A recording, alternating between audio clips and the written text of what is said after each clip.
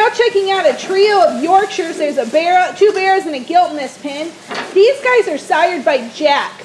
Jack is a boar that Rotoballs raised last year. He's a littermate to Jasper. Bradley went up and actually saw him as when he was a little bit younger and just fell in love with Jack. And then when this sow, Priority 1 sow, came into heat, we just knew that's the mating. The Priority 1 sow does a great job. Cooperheaded Gilt apples he showed all summer out of the same sow.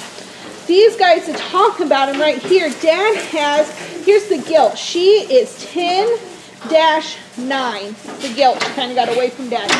I think this Gilt has the potential to be big time.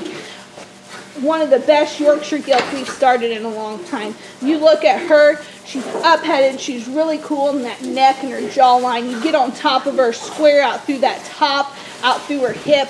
Really good in terms of center body. Gets out and moves extremely well. She's one of those Gilts that she's still a notch immature in her makeup, yet she has so much mass and power to her. We think she's one that's going to be a lot of fun to get out and show all summer. One I would definitely keep on your short list. Her brother here, this is the -2, so 10-2. He's going to be lot 52.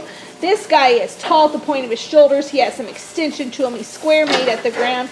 Really good in terms of that center body dimension.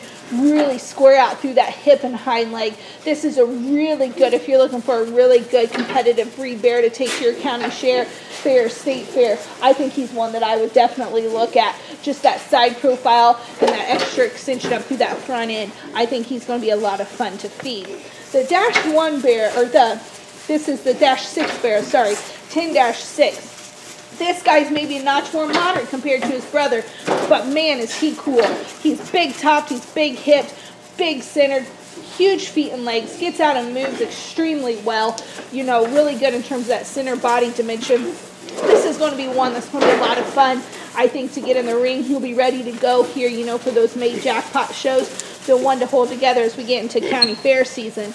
A really good Barrow. Again, that's the -6 Barrow.